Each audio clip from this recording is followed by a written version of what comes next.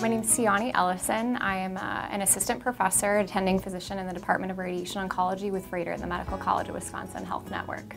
My undergraduate education was at the U.S. Air Force Academy in Colorado Springs. I graduated with a Bachelor of Science in Biology and then did my medical school here at the Medical College. So I see everyone. So I see kind of infants, so kind of as soon as children are born, all the way up to elderly and senior patients.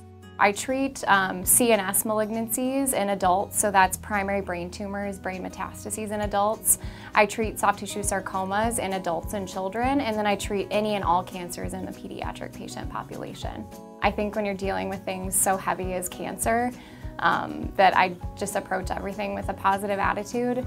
I try to be really upfront with patients and give them all the information they want, in terms of prognosis and prognostic information, but I think they hear that from everyone else, and I try to, as much as possible, keep a positive attitude and tell patients what I reasonably can do, but also tell them what I'm not able to do as well. But I just want them to know that I'm there to support them and their families through every step of the process, and it truly is a privilege to walk with them through their, all aspects of their diagnosis and care.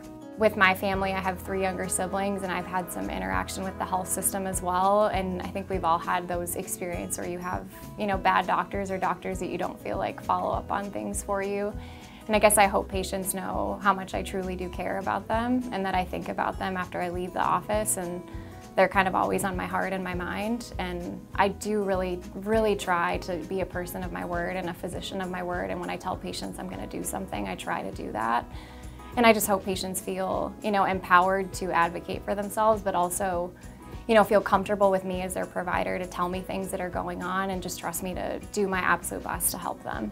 I really liked radiation oncology. It was my first rotation that I did in clinical work as a medical student, and I kind of compared everything back to it. I loved that I got to do some physics and radiation biology, and I got to be, a little bit more of a nerd. I really enjoyed that aspect of it.